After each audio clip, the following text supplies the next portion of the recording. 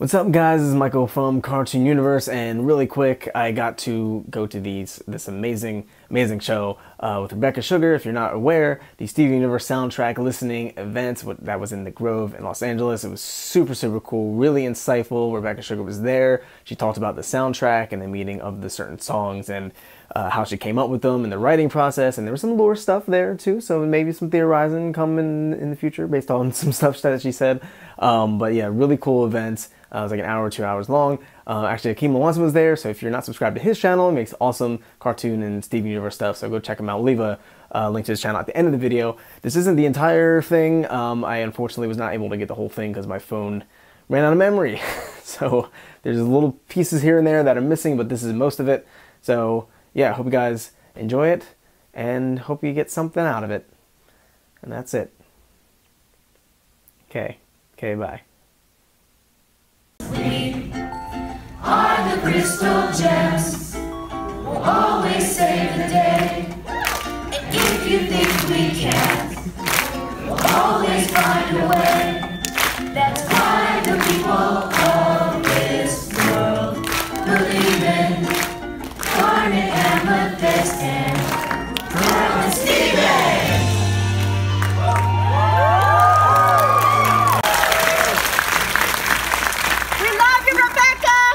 Thank you. So I was telling you before, and I was telling these lovely people, that I've had the shortened version of the song, the theme song, stuck in my head for days now, months even, and it's not leaving anytime soon. Are you going to turn yourself into the WHO for creating such an infectious viral earworm, or do I have to do it for you? Tell me a little bit about that song in particular, because I think writing a catchy theme song is a difficult task.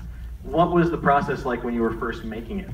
Oh my gosh, well, I think I was excited to, I'd written a bunch of songs for Adventure Time, and when I was working on this, I was like, I want to use all my favorite go-to chords and do everything I like, just smush it all together in 20 seconds worth of all my favorite things about writing songs.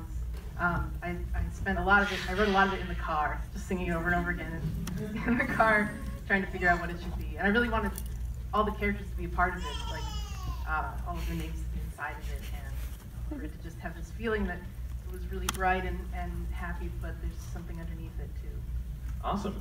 How many versions of the song would you say you went through when you were first writing it? Oh, the theme song? Yeah. I think it was just the one. I just kept sort of working on it and working Gotcha. on it. You're like, it's perfect! Almost. I chipped away at it until it was what I wanted it to be. Awesome. Awesome. And it's so cool that now you don't just have to watch the show or get to watch the show to hear the songs. You can hear them in album form because it's coming out this Friday. And by the way, I see a lot of you with your phones out there. That's great. Take photos, take videos, use the hashtag Steven Universe Soundtrack, and share it with your friends. Show them what they're missing out on, because FOMO is a powerful thing. So tell me about the album. I remember reading a profile of you in the LA Times where you said that an album was something that you'd really wanted to do. How did this first come about? How did you guys decide to sort of be like, you know what, we must make this album?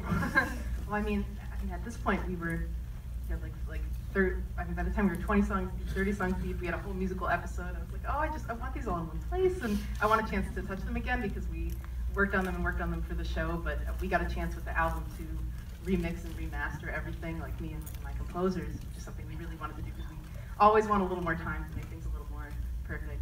So, yeah. Awesome. Now, for those who don't know, tell me a little bit about your musical background, how you first got involved in songwriting. Like, when did you first pick up a guitar or ukulele and try to put words to music? I actually used to play the hammer dulcimer. Ooh. No, hammer dulcimer. Where are my dulcimer fans at? Yeah. There you are. That was my first instrument. I switched to ukulele because hammer dulcimer, I was 10, and it was very big and heavy. It's like this big trapezoid instrument that also no one has in their house, so if you want to bring it anywhere, I would have this thing that was about the size of me, and I'd be trying to carry it around. I was lucky when we'd go to like the Renaissance Festival, because that's the only place where people would have a hammer dulcimer. So I was like this 10year-old, and I'd go up and be like, oh, can I play that? And they'd be like, oh, this is cute. Like, she's gonna mess around. Yeah, she thinks she can dulcimer. And then I would like sit down and just bust out, because I knew how to play it. Yeah. Yeah, not too many people going ham on the dulcimer these days. Yeah, I don't think I could do it anymore. Yeah, it's been a long time. It's like playing a bike. Yeah. One of the things, obviously I love the music of Steven Universe, but I also love the fandom around it because it feels like such a nice welcoming community. Obviously these amazing people are here watching at home. Since starting the show, what's been one of the most surprising or like, I guess, rewarding things of talking to fans and like seeing their response to this show? I mean, it's been overwhelming because I was such a fan of cartoons and like past the point where it was like I was young and it was cute. Like, you know, I was like a teen and I was still really into cartoons. And they were like my whole world. I'd be like, right, everybody? And they'd be like, like they weren't there with me. We like CSI. Yeah, like, so yeah, when I see really intense fans of cartoons, I'm like, I totally get it. And to see that for something that I got to work on and make is super moving because cartoons meant so much to me, and the fact that this show means a lot to people, means a lot to me in this dizzying, infinite mirror sort of way. It's very overwhelming. Awesome. Yeah, I was also a big fan of cartoons well past the age of where I should probably have been talking about them, but hey, who cares? Nerds rule the world now. You can talk about cartoons all the time and get paid for it. It can be your life, it can be your career. You can make them, you can talk about them, do whatever you want, watch what you want. Steven Universe, real good. What's a cartoon that you watched when you were younger that was maybe impactful on you or influential that you wish maybe more people knew about? Oh gosh, well I loved One Piece. I just worry it's too short. There aren't enough episodes. So are you going for the same number of episodes of Steven Universe as there are of One Piece? Yeah. Sorry about throwing you under that bus just now. Yeah, I love Ten. And I love Sam. Yeah, I just love cartoons. Awesome. Well, bringing it back around a little bit to the reason we're here tonight. We're here, this is a listening party with Rebecca Sugar here to talk about the music on the soundtrack, some choice selections. You mentioned sort of getting the chance to go back and remaster and remix some of these songs. What song were you most excited to tackle again? Oh my gosh, well actually, one thing that I just love is my composers got to record new guitar for Dear Old Dad, which is a song that I love. It was written by Helen Joe. So that is, it's completely transformed. I love how it sounds on the album. It's probably the most transformed. Yeah, and then also, What's the Use of Feeling Blue? They mastered very delicately, and in the show you can hear, her booming footsteps and all of that. Like those sound effects are not there. It's just music now, which is what it should be. Yeah, you have to provide your own booming footsteps. Maybe talk to your upstairs neighbor, they'll provide. Who's your favorite cast member to write songs for? Oh, that's and they're all here and they're listening and they will take it personally. Oh my gosh, well, I love writing songs for Estelle because we always get a chance to talk. Before I write the songs, and she's so great, and we'll swap like references, and I'll tell her what the song's going to be about, and she'll give me a bunch of advice, and it's always so exciting because every time I write a new song for Estelle, she introduces me to music I've never heard before, and it becomes like it changes the way I write music. That's amazing. Yeah, I was gonna say, I imagine it would be a little daunting to write music for like a pop star like Estelle. Yes, it's very daunting. But clearly you're up to the task, as evidenced by some of the awesome tunes we're going to talk about tonight. Were there any songs that you maybe wanted to include in this soundtrack but couldn't fit on this volume 1? I mean, this has everything we were hoping could be on it. I mean, it's 37, right? 37 songs. I think it's missing a few, like the Little Butler theme is not on it. But I'll find some other ways to get that to all of you, I promise.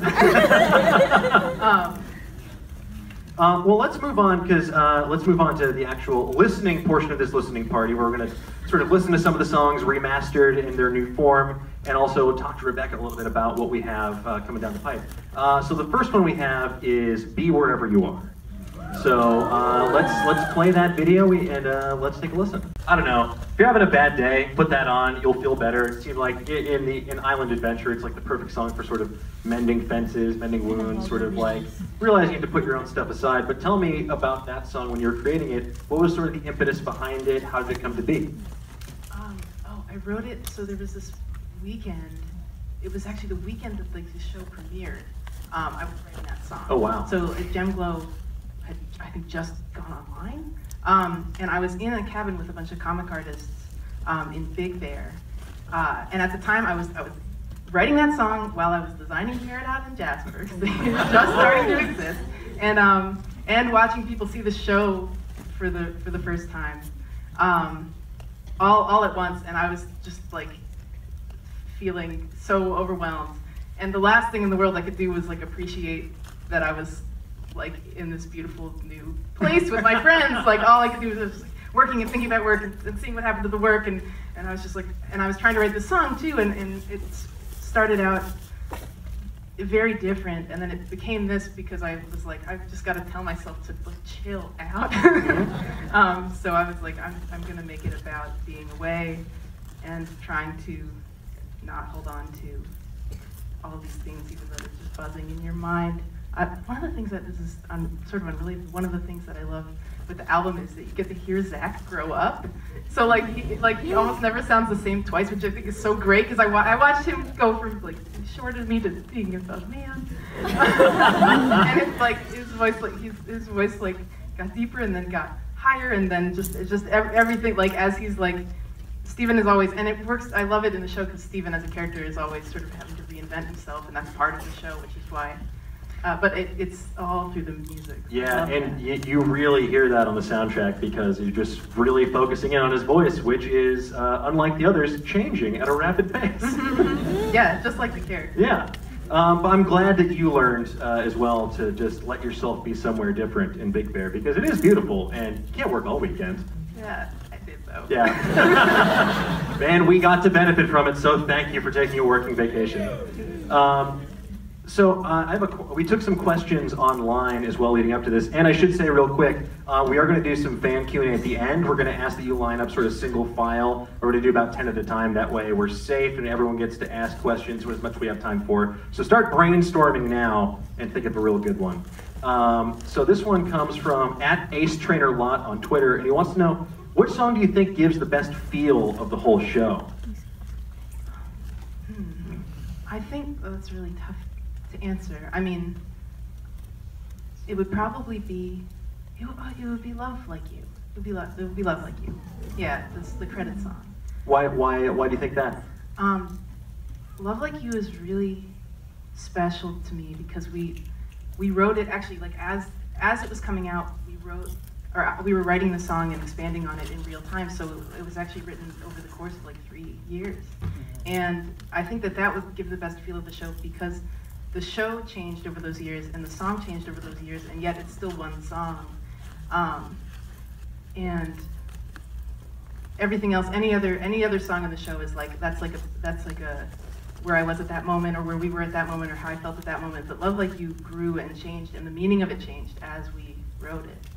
That's interesting, especially like, obviously a song like that, you can sort of pick it up and come back to it, but I feel like you are probably coming to it with such a different perspective as the show is sort of crystallizing from just the seed of an idea into what we eventually got to see. Yeah, it completely changed. Like when we were starting, I was sort of like, oh, the lyrics were about, it was kind of like, it was a secret at the start that it was about sort of these aliens that don't really understand how to feel sort of human emotion, but then by the end of it, it was like, no, this is a human experience of not knowing how to care about other people, but you want to. You care about them so much that you don't know how to care about yourself, and then if you care about yourself, it makes you able to care about other people, and it's like this balance that's so impossible to find. But then at the start, I was like, people don't know this is really about wacky aliens. And then by the end, I'm like, oh, I didn't know this wasn't really about wacky aliens. There's definitely something else. And, I think even as I sort of get to explore all the sci-fi fantasy themes, for me, the show always comes down to, it's based off my brother Stephen. I have a younger brother Stephen, and so like it always comes back to sort of like unconditional love and knowing that I get to always work on this project about someone that I'll just always love and that has always been so supportive of me. I think that song is the same way, where it's like I'm sort of experimenting with it being a sci-fi thing, and it's like, no, it still has to come down to that. Awesome, that's great. Now that we are several seasons into Steven Universe, how is the show, what's a way that the show has sort of like evolved even from when you first started? Do you approach it differently now? Oh yeah, I mean, I think I approach it differently always. I always just try to be honest, but it's sort of like honestly the cartoon I want to make at that moment. And so like as I change, as we change, as you know, as we work as a crew, because the crew makes a show. I mean, I'm there to support the team. You know, we're growing and changing, and the world is changing, and so what we want to write about changes too.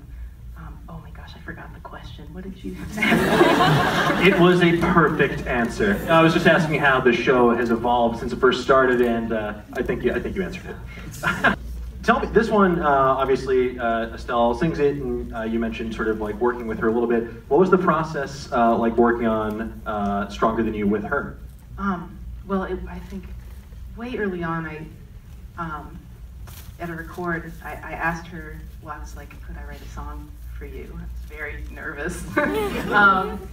And she was down, and I was like, I wanted her advice. I was like, if I'm gonna do this, I really want to do it right. So I was like, so the scene is coming up. This was, you know, I told her everything that was going to happen. And she knew about Garnet as a character, but I was like, this song's gonna be, you know, Ruby and Sapphire reach each other. They've been separated. So, and when they reach each other, and they become Garnet again, she already knows she's gonna win this fight. So this has to be a love song and a fight song and a victory song all at the same time. So what would that be? Good luck. And she started talking about Gold by Spandau Ballet and the theme from Fame, and she gave me just these incredible references, and she was like, this feeling of this, that would have this drive and just have like a victorious feeling. And I just, all of her advice, I just started looping, and I worked on it on the Omnichord, and then I ended up working with Jeff Liu, who's my writer and storyboarder.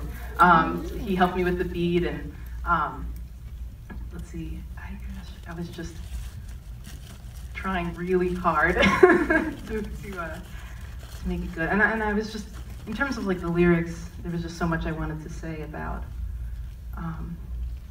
that, about Garnet as a relationship, that I wanted to do through the song, because I thought it was just too, she couldn't just talk about it. It was like, it's too important to her as a character. Like, she'd have to sing and dance about it. That's. You know, some of us have to do the same thing in our normal lives, even if we're not fighting on a gem warship. Yeah. So I don't blame her. Yeah, that's just even taken on its own, just like the sort of the chorus of it, just really pumps you up and makes you feel like you can tackle whatever is ahead for the day. But when you pair it with the visuals and the story, I think it really takes on just this. It's hard not to like feel invigorated after listening to that. Oh, thank you. Yeah. I love that. I think, well, I got a lot of help from Jeff, but also Ivy and Sarashu, my composers. Their treatment of that song, and also what they did at the end of it, like still gives me chills for it, because we sort of had it, and my demo didn't have that ending, because my demo was just a song, but then it was like it had to combine with all the imagery of just like sinking and crashing, and you know, the hope had to have this sort of break in it where it's just like, and the way they brought in the strings, and oh my gosh, I'm still so pressed over it. They're geniuses, complete geniuses. Yeah, I can only imagine what it's that feeling of when you're like, well, here's the demo, here's what I'm picturing, then you hand it off to them, you're like, oh my god, this is much different. I love this. Yeah, they make sense out of my nonsense all the time. So what's your collaborative process like working with Ivy and Sarashu? We Skype every week. They're up in San Francisco. For a time, we would Skype late at night, because Sarashu was in the Netherlands, and one time I was Skyping when I was actually in Korea visiting my animation studios, and we were all in 3 completely different places. And I was like, wow, this is so amazing. And then I like took a picture of the Skype screen like with my phone, and I was like, well, that was stupid. I could have like just screen captured it. But I was like, we're all like in completely different places. But yeah, we Skype every week. I talk about the episodes and the characters, and we break down the score for each episode. When we have to do songs, it becomes more in depth, and I'll talk about the sort of the feeling I'm going for. And a lot of times with my demos, it's hard to tell because most of them are ukulele. This one was omnichord, so it had sort of a different vibe to it. And then Jeff had already done all this really cool bass and drum stuff to it. But like I remember when I was working on Feeling Blue, I asked them way in advance because that song on ukulele does not sound intimidating at all. So I was kind of like, I have this can you make this like a lot scarier? Yeah. And like a big feeling? like a spookalele. And I was like, I would never ask Patty LaPone to sing along to one of my ukulele jams. I was like, no, we should. And they just turned it into something incredible. And it's pretty rare that I get to work with them in the beginning. It's usually we work with the demos, and then I get to work with them at the end to kind of flesh it out into something. But for certain songs, they help me even at the very beginning because it sort of, I need them.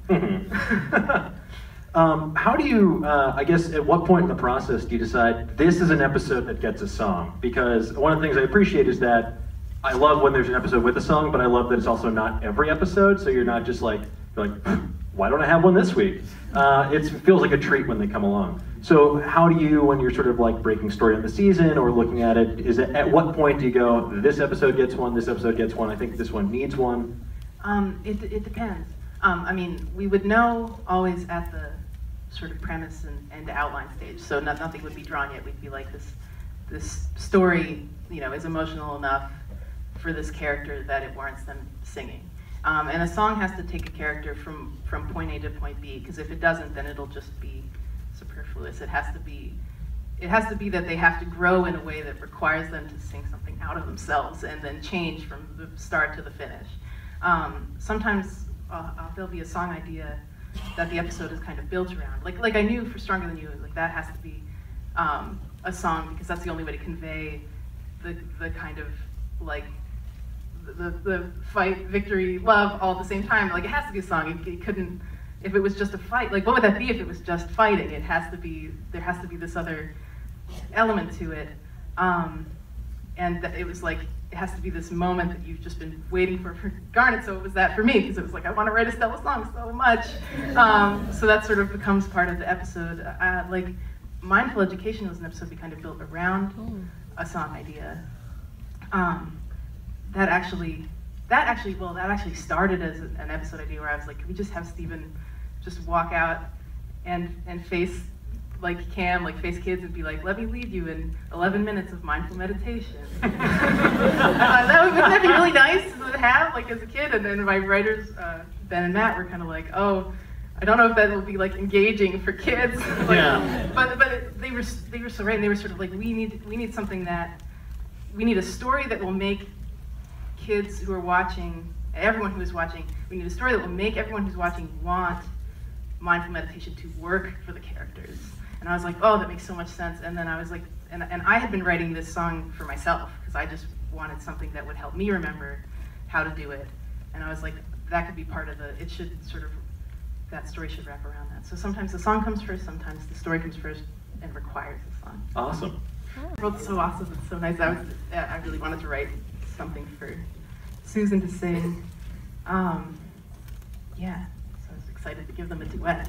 Yeah, it's also an interesting like song filled, sort of seems laden with all sorts of entendres, double, triple, otherwise. Especially once you put it together with what's going on screen, showing off the fusion of Pearl and Rose. So what was that? At what point were you sort of? I guess when you were writing the song, what was the intent behind it, apart from just wanting to give a duet to these characters? I mean, the whole episode is exploring their relationship, and I was really interested in exploring their relationship. And this is really the first episode where you see a side of Rose that's very imperfect. and the ways that she can be very sort of detached and not really aware of people's feelings. And I wanted to sort of show the two sides of that, the side that seems like, like mysterious and fun, but then it's sort of like, oh, but you can't actually have a deep connection with only that. Yeah, and it seems like certain characters there's like sort of leitmotifs at play in that they get certain instrumental progressions, or they have certain instruments that are associated with them whenever they have a song. What instruments do you associate most with Rose? Oh, strings. Strings are her instrument. That's very, very consistent throughout. And sometimes there will be there'll be strings that come in for Stephen, and that's sort of that part of his heritage. Oh. You mentioned some awesome guest stars. You mentioned Patti LuPone. Is there if in a perfect world, is there someone that you've been like dying to get on the show that you're hoping to down the line? Like, who would be like your dream sort of guest star? I mean, Patti LuPone is pretty high. Patti LuPone. Yeah, I was gonna say like, who's like the nameless Frenchman that came in second to her Michael Phelps? I mean, it was after Patti LuPone, it's like I don't know what to do with myself. But I mean, I have some awesome cast members coming up, so I can't say because but yeah. Ooh, I almost got it, guys. I tried. I almost had it. I'm so sorry. It's Fred Durst. So let's go to a question that we had from online earlier. This is from Pang1701 on Instagram, who wants to know, what gave you the idea for the off-color gems, and why are they all so lovely and perfect? So nice. Oh my gosh, well that's many things. Well, first off, Ian Jones-Cordy, who used to run the show with me and who's here, where's Ian? He's now working on his show, OKKO, which is coming out soon. But at the time we were on Steven together, that was like one of your last things as you were going. It was like, you gotta have these underground gem rebels. And I was like, all right, I promise I'm gonna make this happen. Because that was pretty, gosh, we were finishing like, I think Back to the Barn at that point. I was like, I promise, I'm gonna make this happen. And then I was also super inspired by, I must have been like a year and a half ago, I went to visit, there's an LGBTQ center in Long Beach that I went to visit, and I talked to the kids there, and it was just so inspiring, and I was talking to them about things I wanted to do with things that they would want to see, and we just had this super inspiring discussion, and it was amazing, and a lot of what I chatted with them about I ended up incorporated into the off colors. The other, I think, Pat Paracha in particular was like a mix of that and also a writing game that we did where we'll come up with gems sometimes just on the fly. And I had already been talking about Pat Paracha as sort of a tiny aristocrat, and then there was this other idea that we came up with that was just like a sapphire with the power to predict the past. And I was like, oh, that's it. And we put those two characters together and they became Pat Paracha. But all of them were sort of long-term dreams that really came into focus as I was working with the Crooniverse on those episodes. Awesome. Tell me about where did the idea for this song come from? I originally started working on it, trying to write a round. And then I recorded it this way because I just recorded it into a mic where stuff wasn't overlapping because I was just singing it through, and then we got sort of attached to it sounding like this, which is why it just repeats and repeats and repeats at the end. At the end it was going to be a round where it was layering on top of itself, but this just ended up feeling right. I really wanted to write something for Shelby, voice of Peridot. It's just awesome. And she has like incredible rhythm because she's a dancer, so she like really on it with all the timing and counting it off, and it actually used to be numbers, and it used to be like 1, 3, 5, 7, because it was like I was sort of using my terrible rudimentary understanding of music. Didn't really. I was just like, well, these are like, and 8. They're all 7 chords, so maybe this makes, and then, anyway, it didn't really make sense. But she doesn't understand music either, so it works out, right? I think one of those things is actually incorrect. I think it's not mi, fa, mi, ti, la. I think it's slightly different. Anyway, obviously that doesn't drive me totally crazy that there's an error in there. But I'm still really happy with it. Yeah. Have you ever considered doing the eventual Steven Universe soundtrack, the remixes, volume 3, including a version of that where it is around? Oh gosh, I don't know if it would work that well as one after all. I could try it again. Maybe. Nice. That was my only question. All right, thank you. Now, tell me a little bit about this one, because obviously it's nice to see, it's really nice seeing a duet between Steven and Peridot. What was the challenge there for you, I guess, when you were approaching it? Because obviously, you know, Peridot has to sort of overcome the challenge of not really understanding the efficacy or purpose of music. Yeah. I think I was really excited about sort of trying to figure out what music would mean to her. And then, of course, in terms of a song having to bring a character from point A to point B, this is sort of something that's covering her kind of relaxing and realizing, realizing what art is, and sort of what just doing something to enjoy yourself is. I'm realizing that's the theme of several of these songs. Hey, Maybe it's the problem good that themes I have. are worth repeating. but yeah, it's I just like the thought of sort of breaking that down. It's like, I know she likes patterns, she likes things that make sense. And this makes sense, it's just not actively solving anything. So I was trying to think about how she would think about solutions without problems. Like, what do you do when you create a pattern that's enjoyable just because it's a pattern, because it feels like you're being productive. Your brain feels like something productive is happening, even though it's just being invented out of thin air. I was like, Peridot would enjoy that. That would get her there. Yeah, and I think it really is sort of encapsulated in the lyric. I think you're insane. I think you're all insane. I guess I am too. Anybody would be insane if they were stuck on Earth with you. Where she's like, you know what? This is crazy, but you guys are all right. I guess I can deal with this. It's kind of how I feel pretty much every day when I have to just interact with other people. Yeah. Yeah, it's comforting. So I want to shift gears slightly and ask you a question that we've been getting a lot of. Pretty much everyone and their mother was asking this question online. And the person who we chose to ask you this is Totally Random 21 on Instagram. It's totally random. If Lars is technically the same type of creature as Lion now, will he be able to get home through him shouting really loud and jumping through the portal?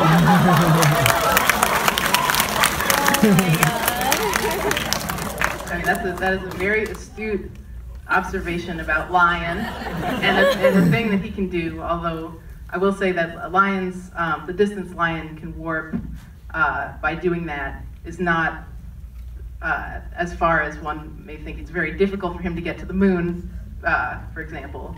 That pretty much takes everything out of him. So, kind of like Nightcrawler from X-Men. Yeah, there's a limit on how far Yeah. that particular power can actually move you. He's going to need something that will get him further. Gotcha. So, Totally Random 21, TBD. Duet or future songs. This one comes from, oh boy, I apologize if I butcher your name. Kian or Ryan Randolph. I don't know if that's an R or a K, so you get both. Hello, Miss Rebecca Sugar. Will we see Sardonyx or Blue Diamond sing a song in the future? Well, they're both incredible singers, Lisa Hannigan and Alexia Kadame. I would love, I'm not going to stop talking. Love to write songs. This one also comes from Facebook from Guillermo Briseno, and he wants to know, who was the first Steven Universe character that was created for the show? Well, I suppose it would be my brother Steven in the year 1990 when he was born. Following that early concept art, who came after Steven? Gosh, yeah, I mean, I've been drawing pictures of Steven like forever, and I guess after Steven, it was like Steven. After Steven, there was with gems. I was just working on the gems. I think Amethyst is, oh, Lars and Sadie are older than the show. They're actually characters that I used to draw in college. And they were going to be like a comic strip about being these two kids in college. So they predate the show. I suppose that's actually technically the answer. But I was also drawing pictures of my brother all the time. Yeah. Around then. I get, well, your brother predates. Yeah, my brother. Yeah. Awesome. Now I think we have something very special planned, if I'm not mistaken. We've been listening to a lot of pre-recorded songs, and that's all well and good. But apparently these instruments aren't just props. They're not just for show. I can hold the mic, whatever you want. This is a question above my pay grade, but I do have working arms, so I can hold one for the vocals and one for the instrument. Whatever you think would be best. I can hold one.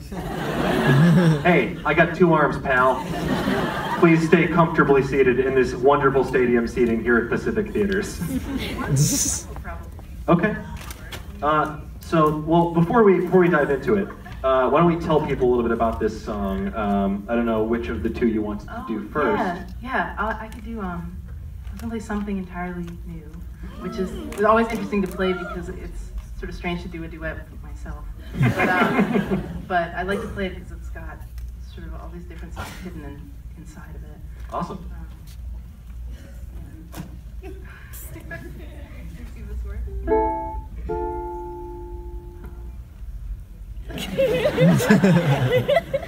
I have a mic stand. Where did we go?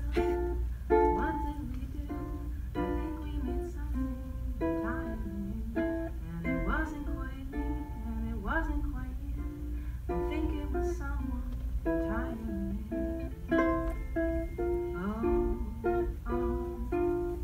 Well, I just can't stop thinking. So you say I was different, and we hadn't before. Of course not. When would I have ever? I'm so sorry. No, don't be. And now you're here forever. What about you? What about me? Oh, you're here too. We're here together.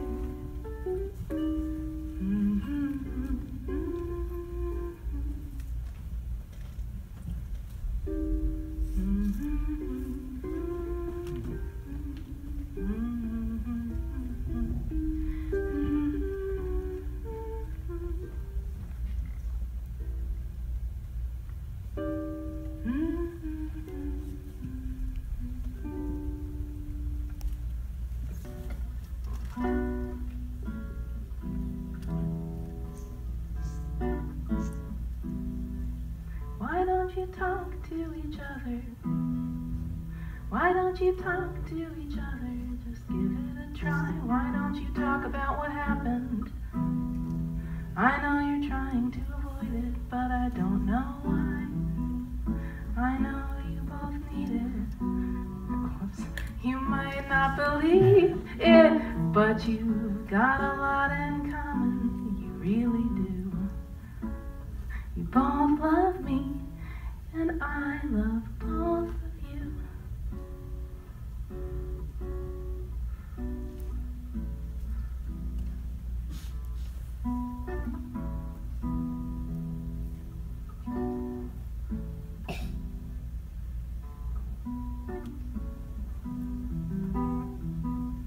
I know you both need it. I know you both need it. Someone who knows what you're going through. And you might not believe it. You might not believe it, but you've got a lot in common. You really do. You both love me, and I love both of you. You both love me, and I love both of you. Gosh, I would say, well, I mean, it sort of depends what kind of a feeling of reticence. But what I do is just push through, no matter how painful it is. Just make stuff.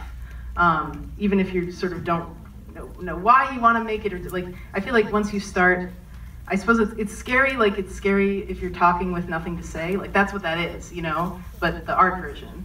So it's sort of like, sometimes maybe you just need to start talking and then listen to the words coming out of your mouth and go, well, that's not what I mean. But only by doing that you can be like, oh, or quiet introspection, I guess, is the other solution. This is a really roundabout.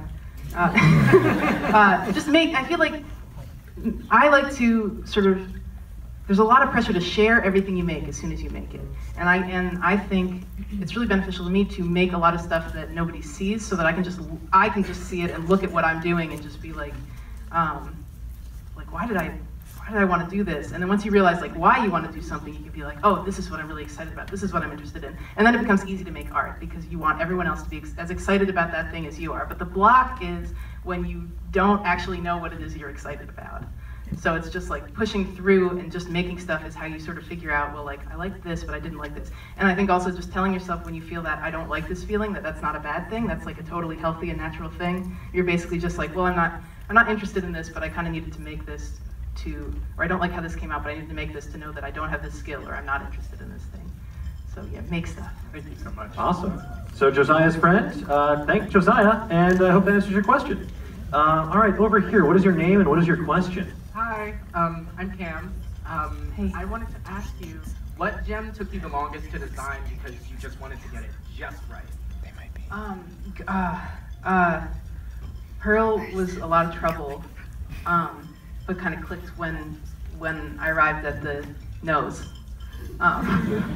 There's a long time, like, noseless Pearl, which looks really wrong to me now. Even in the pilot, it's so strange. She doesn't have her nose. Yeah. All right, you over there. What is your name and what is your question? I'm Sonia, and my question is about for mindful education with Takafumi. When you had that, how did that collaboration come about, and also how did the storyboard work out for that? Here Comes a Thought. It was awesome. Well, Jeff Liu and Takafumi Hori had been talking a little bit. I knew about his work because he had talked about the show online a little bit, and I love Studio Trigger. So I got a chance to go to Japan, and while I was in Japan, we got to visit. And so I got to go meet Hori, and a bunch of other crew members were with me as well. And a bunch of us at Trigger and from Cartoon Network sat down and were just talking about cartoons and things we wanted to do. And I was like, oh, I really want to collaborate on something. And we had been thinking about this episode, and I was like, I feel like this could be the chance because it's abstract and also it's really special. And Jeff Liu storyboarded that sequence very roughly, and then we came up with so many of the visual ideas for it. And then that went to Hori along with Hori along with my demo. So he was working with that, and he also did several fight sequences in the episode. We were just talking to each other back and forth. And he also did how technical do you want me to get about how that was actually made animation-wise? Very technical. Very technical? Let's see, Takafumi Hori did key animation and also exposure sheets, which were then sent to our studio Sunmin. And they worked off of his sheets, and also a separate set of exposure sheets that had the lip sync, because it was lip synced to English. And so it was a collaboration between basically everyone who's involved with Steven and its animation. Yeah, I'm so lucky that I got to work with Takafumi Hori. Thank you so much. Awesome. You over there, what is your name and what is your question? My name is Renate, and I have a recommendation since you like One Piece. If you've ever seen Outlaw Star, I totally recommend it. I actually do need to watch that. I've seen the very beginning. It's real good. The end is amazing. My question is, when gems fused, is giving a part of themselves to another soften their personality? Because some of these new episodes you had with the two topazes, it seems like they were very stoic by themselves, but when they were together, more their personality came out. I mean, it completely depends on the gems involved in the fusion. what that fusion is.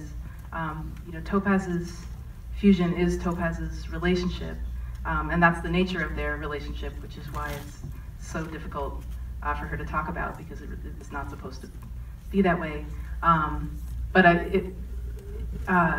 For other gems, like for Garnet, her relationship is very different, and every fusion is is different depending on the gems involved and their relationship to each other. And I think, the relationship as a whole, not even just who they are, but also how they met and what they mean to each other.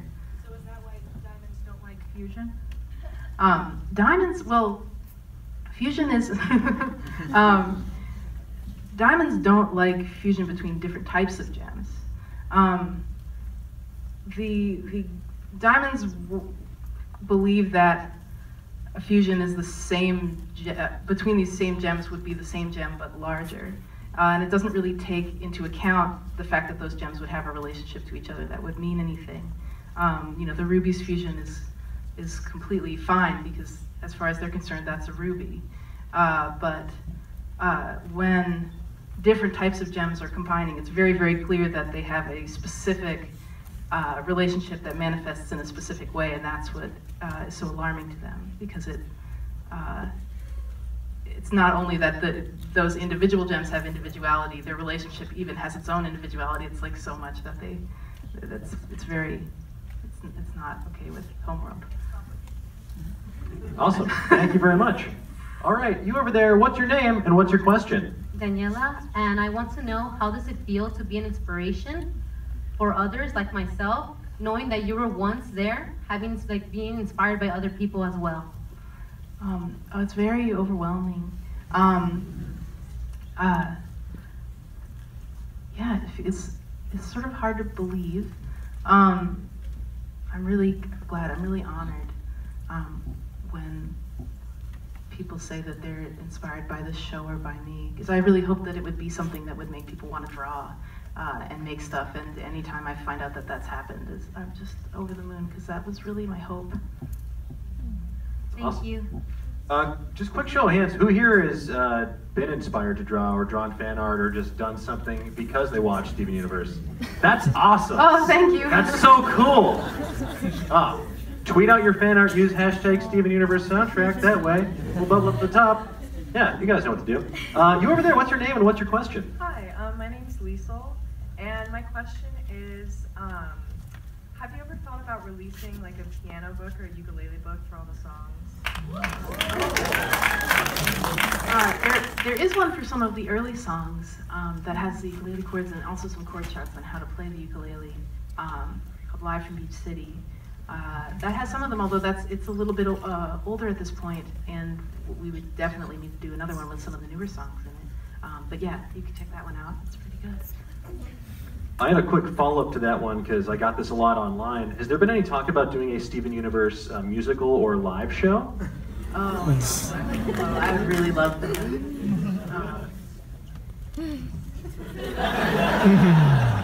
I would really love that. I would love it as well. You there, what is your name and what is your question? Hi, I'm Bree, and first of all, my little brother couldn't make it, and he would kill me if I didn't tell you hi, and thank you for everything. Hi to him. Also, my question is about the writing process, in particular world building. So like, with Steven Universe, you managed to create this world that's so complex and full of lore, but also so like simple on the surface, and you don't info dump to world build. So I'm wondering, like, how did you do that? Like, do you know ahead of time what it's all going to be and plot it out, or do you discover the world as you write? Yeah, I think like early on with this show, part of the premise was that you only ever see sort of what's within Steven's perspective. Like so as Steven is growing up, the world is sort of opening up for him, and he's kind of realizing that there's been all this stuff going on that he wasn't aware of, because it's sort of the nature of a coming-of-age story for him. But that also is something I wanted to do with the sci-fi fantasy elements of the shows. We basically sort of built the world, but then only showed this small fraction of it, because that's what Steven is able to see. I'm really interested in the theory of the sublime, which is this idea that sort of a beautiful piece of art is frameable. but a sublime piece of art is unframeable, which is like you're seeing this fraction of something that's larger than what you can actually see, and it's sort of implying, it's beautiful, but it's also scary because it's implying that you aren't really aware of where the actual art is. It's somewhere else, and I love that notion. And so I thought about that a lot with Stephen. You know, like a human being, he'll never get the full picture. I think that that's just what life is actually like. World building question, because when it comes to Gem Homeworld, you built an entire planet and you gave it like a government and a caste system that seems fairly rigid and all of this stuff. I was kind of wondering, are like there influences from real life things that you drew from, or was this sort of like a hodgepodge of different amalgamations of government systems and other cultures that you made up? Yeah, I mean, it's very, very stylized. I mean, there's certainly elements of, you know, like classism that's happening within this world, and that's, I mean, the whole thing is sort of, it's very stylized, it's very heightened, but it's certainly related to the way that human beings will put each other in boxes and make these snap judgments about each other and really do horrible things to each other. I mean, it's a reality that manifests in all these different ways. And I think, you know, the show as a whole is very against basically any outside force putting anyone into a box and saying that's who you are. And so Homeworld is sort of every version of every awful way that someone can sort of basically dehumanize someone, because that's what they don't even understand what humans are. They literally don't understand. That's, you know, our gems aren't even all the way there. They're figuring it out. It's the nature of gems to not really understand how to humanize anyone. Awesome, thank you very much. All right, you over there, what is your name and what is your question? Hi, my name is Kenneth. Rather than a question, I'd like to share something to you. We met in 2015 at Gallery Nucleus, and I asked for advice about you know, like getting into the animation, and you shared me that to create and start drawing comics, and I did, and I'd like to I brought 2 copies. I'd like to give you one and two. Besides Steven Universe, are you planning on a new show, or are you starting to create you know, like something new? Right now, I'm very much in Steven mode. I'd love to explore other things in the future, but it's a very full-time job running Steven. Thank you. But you should also check out LKKO coming this summer to Cartoon Network. All right, you over there, what is your name and what is your question? Hi, my name is Antonio, and I just want to say I'm really excited to be here, and my sister Erica, we are so excited to finally see you. And my question is regarding one of the characters in the show, Pearl. What I wanted to know is, will you be seeing soon any like of her background, like about her? I want to know like everything. She's my favorite character. She is awesome. I can't answer that.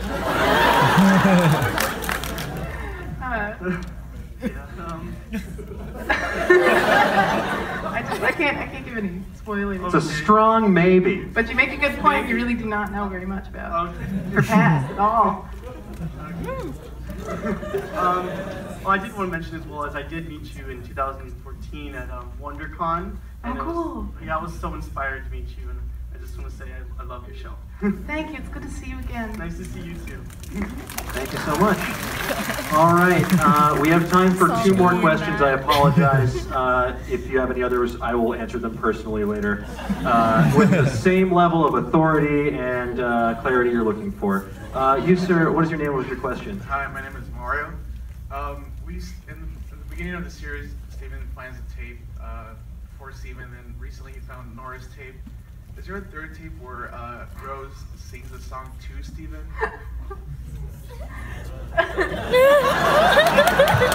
And what does it reveal about Pearl? But it's like for Larry or something. It's a third tape. Special song for Larry. Option number 3. I love the thought of her singing something for him. I don't know if it would be necessarily. She had such a very specific purpose for that tape. I think something like that would have to be treated maybe in a different way. But I like what you're thinking about a lot.